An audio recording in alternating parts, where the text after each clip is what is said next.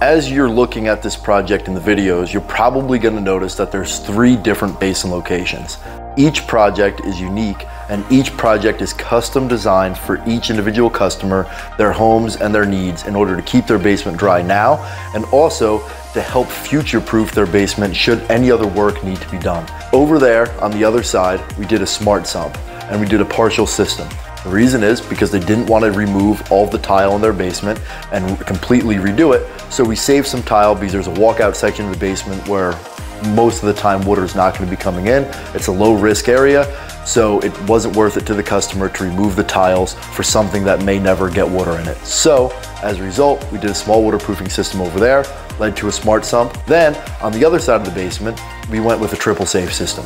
The reason we went with the triple safe system is there's a lot of water flow being directed to one location, and the 2 pumps is going to be more ideal to handle that, as well as a battery backup because they have all their utilities over on that side and some more finished areas. This is going to be an office, so we want to make sure that they never get water even during a power outage. So that's where the triple safe comes into play. Now this basin location here is because they didn't do any waterproofing on this part of the house. But if they ever needed to waterproof their basement in the future, they were going to need to add a separate basin location because of the distance that we have from here to where our basin is and the way the pipe is pitched.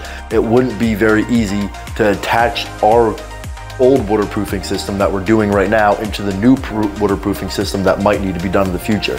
So we needed to install another basin.